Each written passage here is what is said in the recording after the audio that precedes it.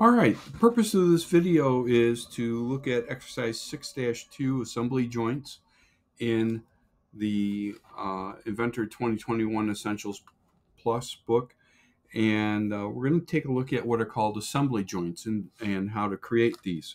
So I've opened up ESS_EO6_02.IAM, and I'm going to use what's called the joint command, sorry, it's right there. And I'm going to click on the middle inside face of the yellow slider block.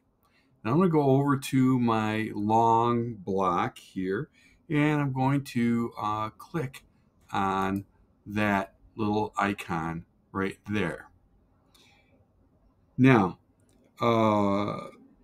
so the next thing we're going to do is we're going to go up to this joint box, and just to show you, there are 6 different kinds of joints on here. The first one is rigid.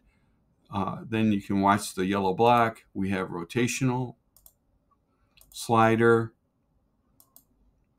cylindrical, planar, and ball.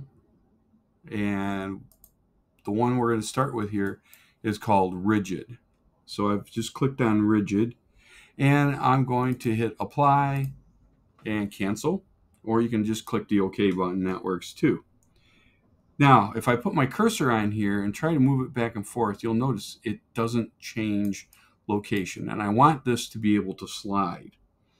So what I'm going to do is I'm going to go up to where we're in the relationships box, and this is show.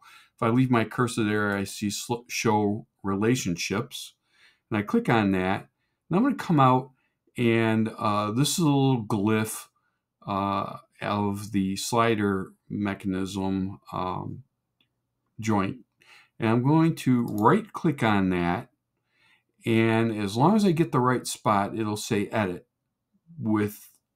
at about the 4 o'clock position on a clock, if this was a clock face.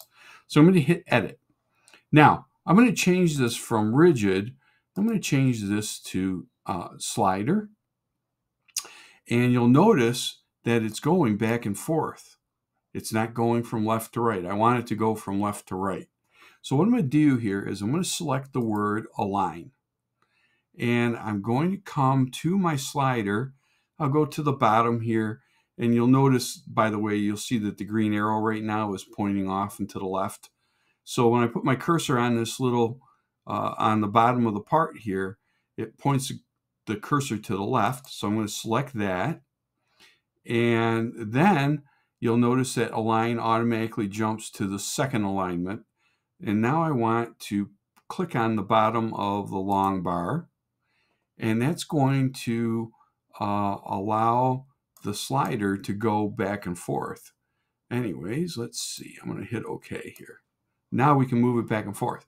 Big trouble here is that it comes off of the block. So what I'll do is I'll go to this again, and I'll hit edit by right-clicking on the glyph and saying edit. And now I'm going to go, here. I'm going to go up to the limits tab, go to linear.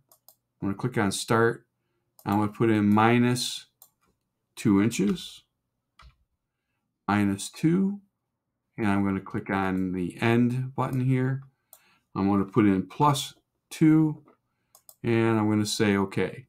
Now when I put my cursor on the slider and move it back and forth, it stops going to off the end of the bar.